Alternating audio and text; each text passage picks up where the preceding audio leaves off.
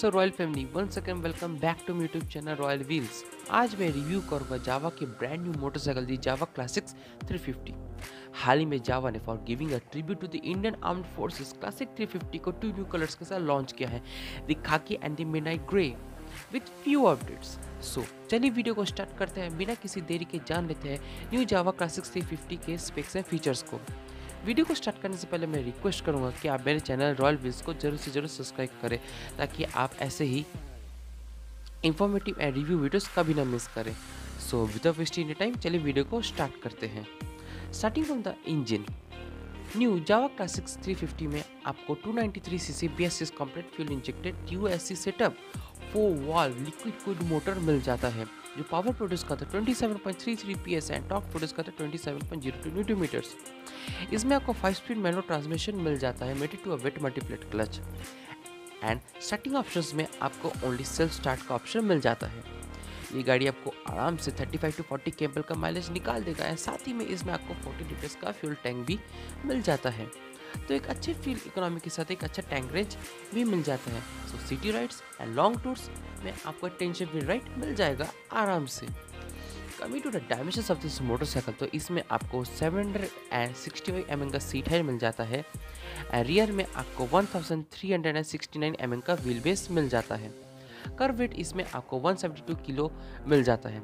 Tyre breaking and suspension department में आपको front में 90/90 R18 सेक्शन का टायर मिल जाता है, जो आता है spoke RIMS and tube tyres के साथ एंड रियर में आपको 120/80 R17 सेक्शन का टायर मिल जाता है, जो आता है spoke RIMS and tube tyres के साथ। इस गाड़ी में आपको ट्यूबलेस टायर्स का ऑप्शन नहीं मिलता है, एज इसमें आपको सिर्फ स्पोक रिम्स मिल जाता है and no alloy wheels as an option either.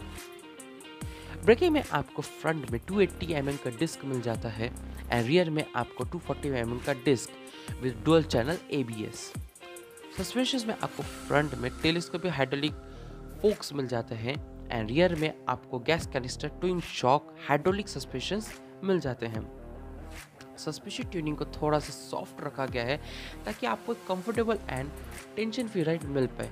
Also इस गाड़ी में आपको MRF के टायर्स भी मिल जाते हैं, तो आपको not only comfortable ride quality मिल रहा है but also wait and muddy situations में आपको एक कॉन्फिडेंस वाला राइड क्वालिटी भी मिल जाएगा।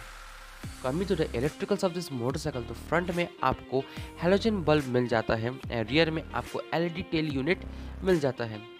स्पीडोमीटर कंसोल इसका काफ़ी ज़्यादा बेसिक येट इंफॉर्मेटिव रखा गया है, जिसमें आपको speedometer, odometer, single trip meter, engine light, ABS indication and both side turn indications मिल जाते हैं। और चारों इंडिकेटर्स इसमें आपको बल्ब इंडिकेटर्स मिल जाते हैं। Now coming to the final verdict of this video, क्या आपको इस बाइक को 2021 में परचेस करना चाहिए? तो अगर आपको एक पावरफुल क्रूजर चाहिए with good looks and ride comfort, तो अगर आपका बजट 2 लाख के अंडर है, then this is the best pick for you.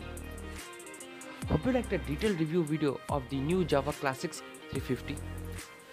अगर आपको भी ऐसे इंफॉर्मेटिव एंड रिव्यू वीडियोस चाहिए, then definitely subscribe to my channel royal wheels. Thank you for watching my video till the end. अगर आपने and तक video को दिखाया, then this video deserves a like. सो बिना लाइक किए, बिना सब्सक्राइब किए मत जाना। Thank you for watching. जय हिंद।